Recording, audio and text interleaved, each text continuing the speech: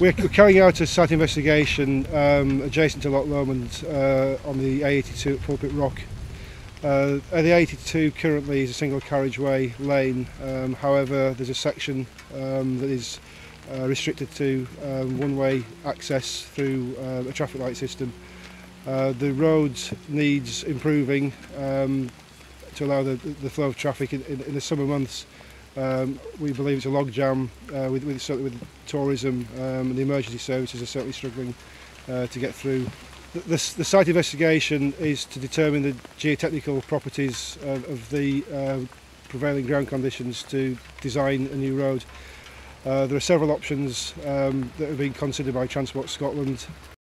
The first option is to extend out and put the carriageway over the loch.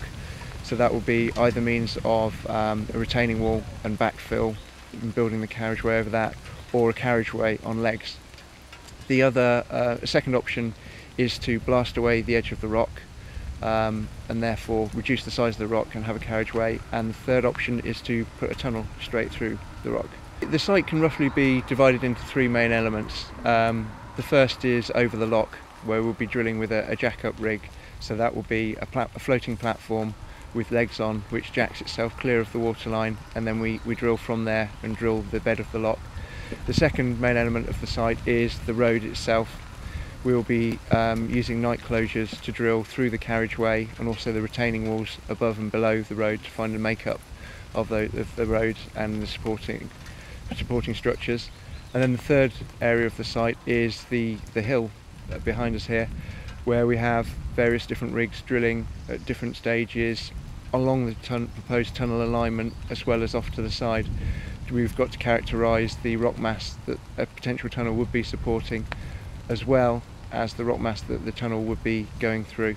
For the drilling, we've got an MC300 made by Komatsu. It's a nice little robust rig. It's a tracked machine. It can drill at various angles. It can drill vertically, horizontally. We're running that with the gamma pump on the back for the water flushing, because this rock type needs water flushing. It's be recirculated water, so we're not actually using lots and lots of water, so we'll just keep using the same stuff all the time. The system that we're running is a symmetric system to get down through the overburden to the rock, and then we run a SWF casing over the back of that, and we start cording with a 131 diameter barrel, which gives us a nominal core size of 108mm.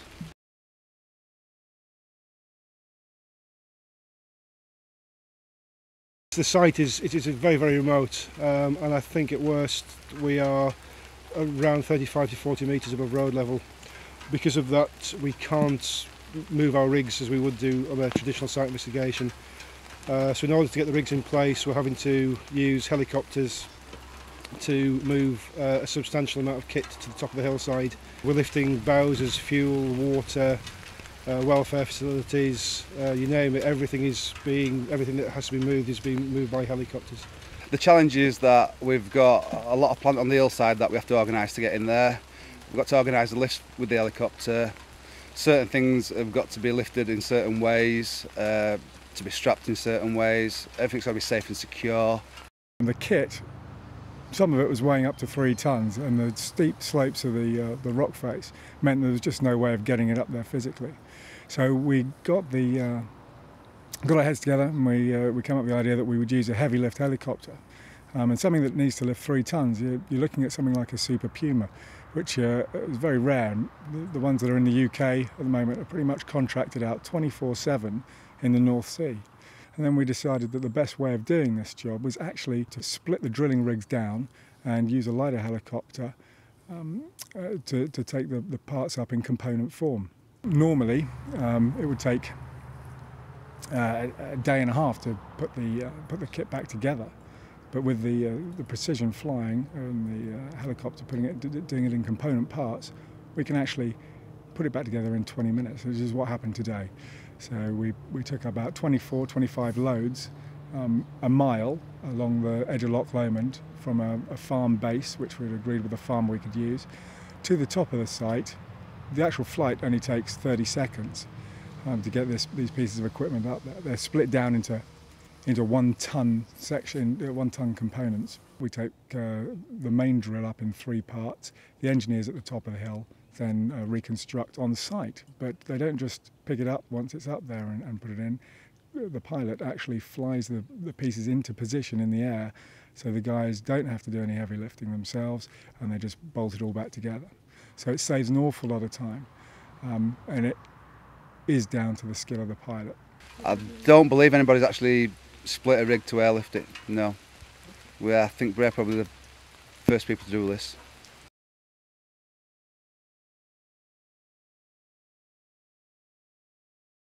The project shows what's the size of RSK and all the services we can offer. Right from the outset, TES helped us with putting the pre-qualification documents together. Now we've won it, Structural Soils are the principal contractor on site. We've used RSK Orbital to help us source helicopters for the movements. Stats will be doing quite extensive geophysics on the site. There will be an element of chemical testing which Envirolab will carry out, and Carter will be looking at the ecology of the site, particularly with respect to otters in the loch itself.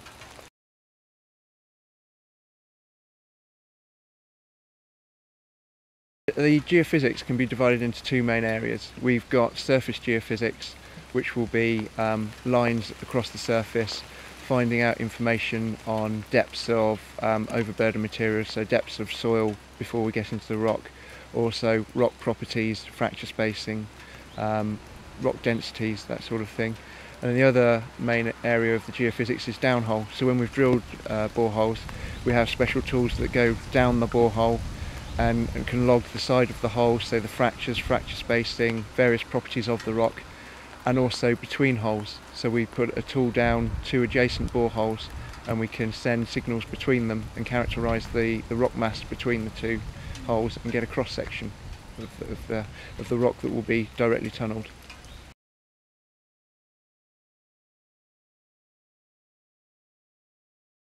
A very important part of the works is the ecology on site. We're in an area of national parks. We're in a very sensitive area.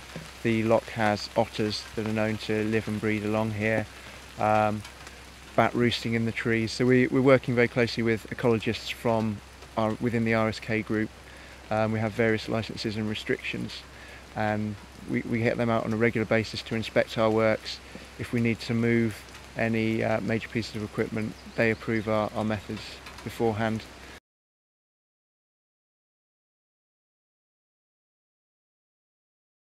Once we've drilled boreholes, obviously we have samples that we need to test. We're testing rocks and soils for mechanical properties, how easy it's going to be to use them to drill through and construct with.